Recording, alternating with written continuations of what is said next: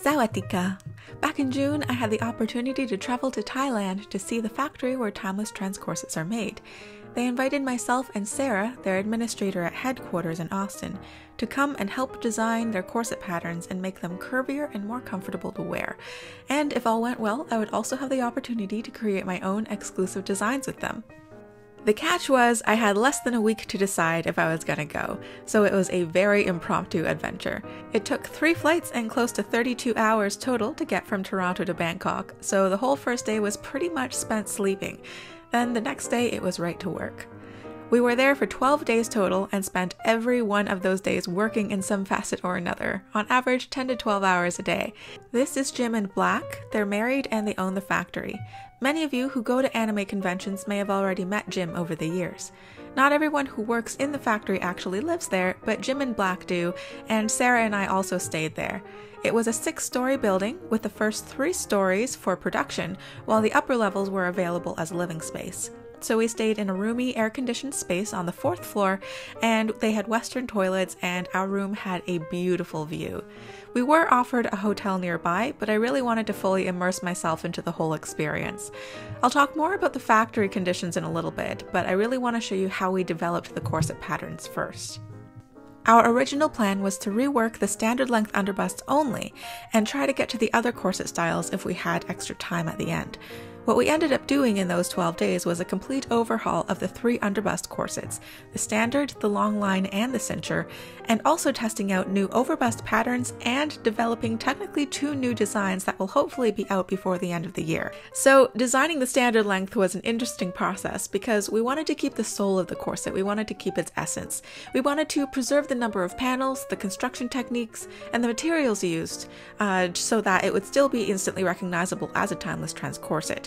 And also, for instance, we couldn't change the length of the bones dramatically because they had like 10,000 bones in stock of each pre-cut length. So the factory had already tried a few different ways of modifying the corset patterns, but the ones that we ended up deciding on was slashing and draping to get the new silhouette.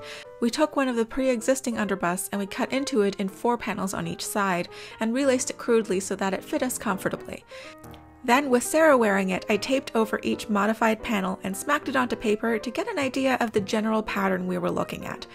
The flat pattern pieces look really wobbly and wild, but over the course of several mock-up fittings, they were finessed into some elegant shapes.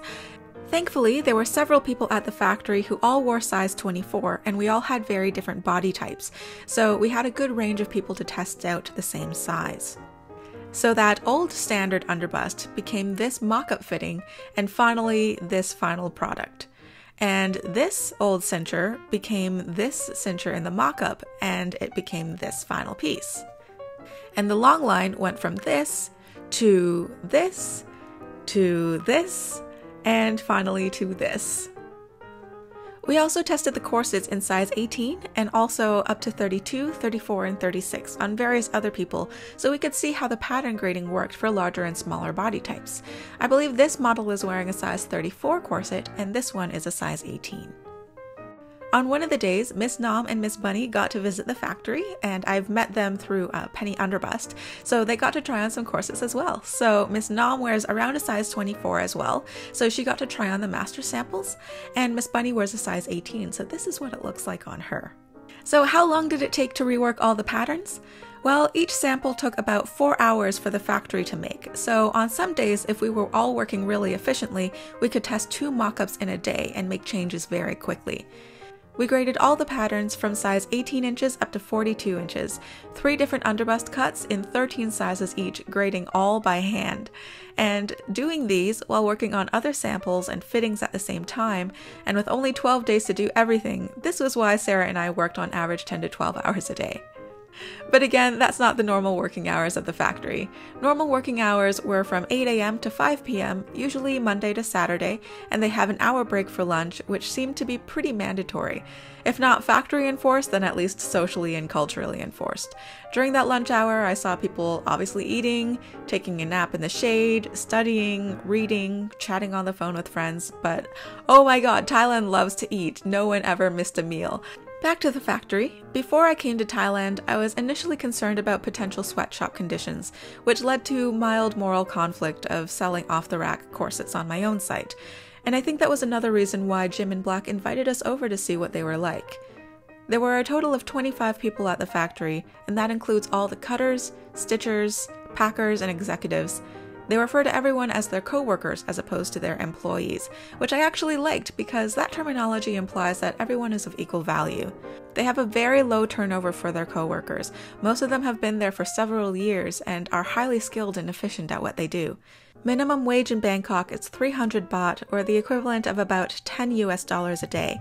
The factory pays their co-workers more than minimum wage though, with raises based on how long they've been working there and how productive they are.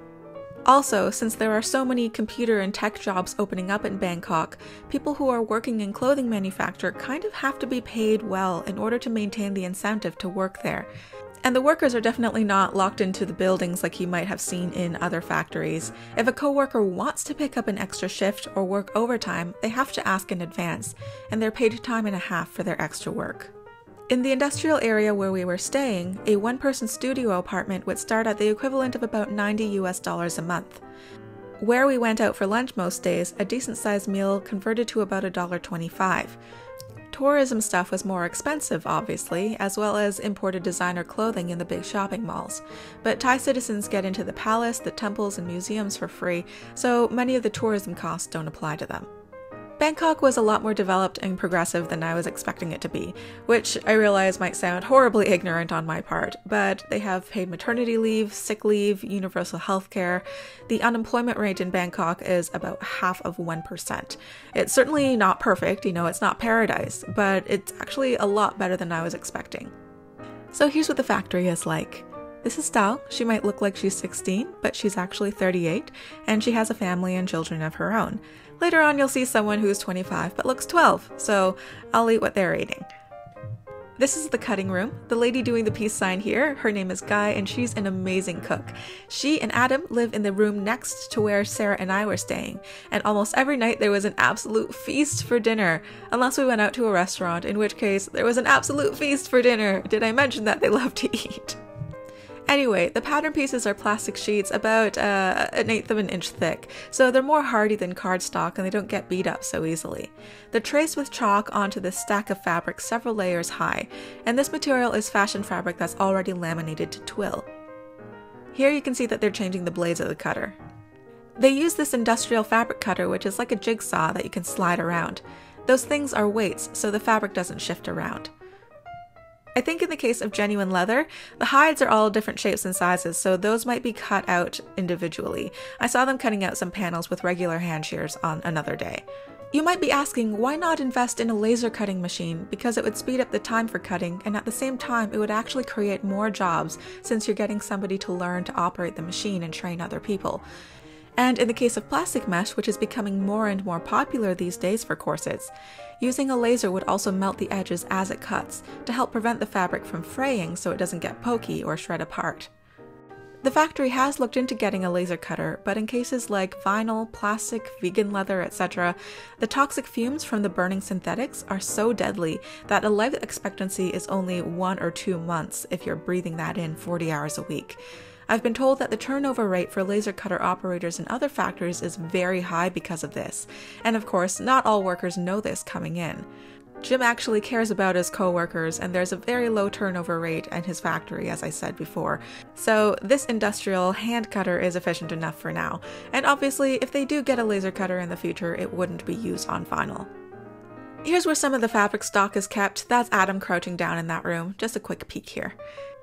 Some of the fabrics in there are so gorgeous.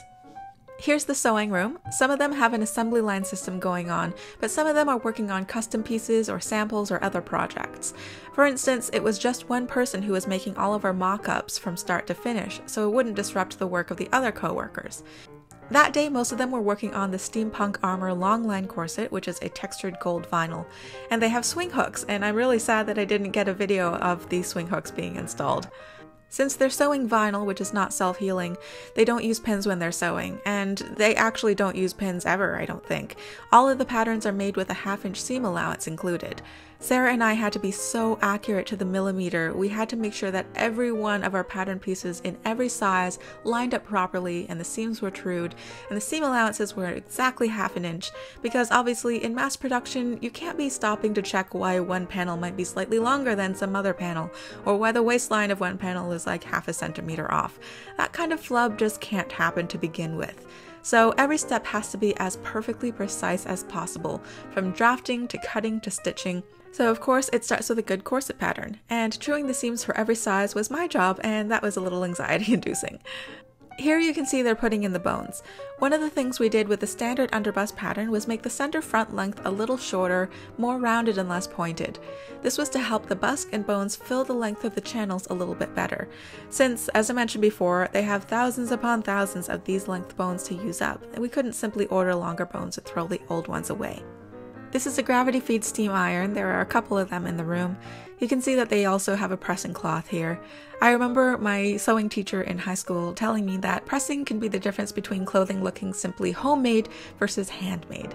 That's an air conditioning unit. It was very welcome. I am Canadian and not used to this tropical heat. This is the room where they install grommets, lace it up, and package up the corsets. They have a pneumatic grommet press here, and it's pedal operated. You can see the laser crosshairs where they punch holes in the fabric. Then someone else puts in the top hat part, and then she goes over to the other machine and puts on the washer and presses it down. Here's the worker lacing up the side hip panels, and then it's packaged up and it's ready to be shipped. On the second last day that we were there, in the morning, Jim and Black took us to the market so that we could check out the fabric district and come out with some cool new fabrics and colors in addition to releasing the new cuts. But there were so many stores and thousands of bolts of fabric, and so many things to consider, like fiber content, whether it would hold up to the fusing process, cost breakdown per corset, whether the same fabric could ever be ordered again so it's not just a seasonal or limited edition design. There's so many issues. It's definitely not a case of arbitrarily picking out something pretty and poof, magical corset design. That afternoon, Sarah and I went to see the Royal Palace and the neighboring temples, and you saw a little bit of that footage at the beginning of this video. That building is covered in 100% real gold leaf, by the way. And we rode in a tuk-tuk, which is like a 3-wheeled motorized rickshaw that goes very fast and has no seatbelts, and it was exhilarating in a sort of terrifying roller coaster kind of way, but that might have just been that specific driver. I really wanted to get the pattern grading finished before we left Thailand though, so we didn't do too much adventuring that day. I believe we went back to do some work in the evening. Even on the very last night, as we were having our goodbye dinner and celebrating Sarah's birthday, after celebrations and packing, we were literally putting the final touches on the very last graded pattern as the taxi pulled up to take us to the airport. So this was my Thailand adventure. If you want to know anything else about the new corset designs, our stay in the factory, the type of food we ate, anything, let me know in the comments below. Thank you so much for watching, and I'll see you in the next video.